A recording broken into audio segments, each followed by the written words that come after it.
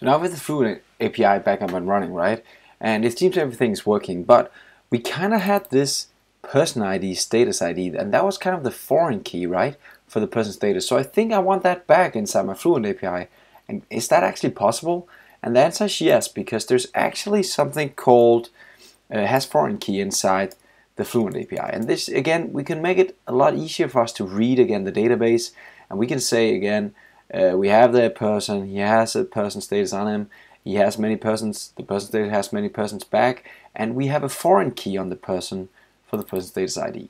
Now using this, we can start really making some pretty powerful things inside the Fluent API, and again, we don't have to look at all the different classes to find our foreign key. We can just read the context and just see things running from there. Let's see if that actually still works.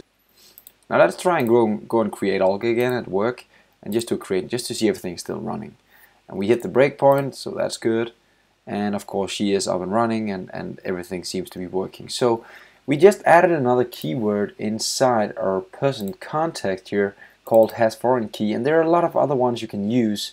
So should I use the model builder and the entire Fluent API, or should I use DataAnnotations to actually build my database system with the code first set up? Well, it's up to you. There are a lot of different considerations out there, but I think the one I've found the most is that this guy gives you more capabilities than using DataAnnotations. So I think that's one reason to do the other one. The other one is that, like I said in the beginning, you have all over the place, you've added these foreign keys, the key information, stuff like that, and you can save it all inside this specific area with the Fluent API.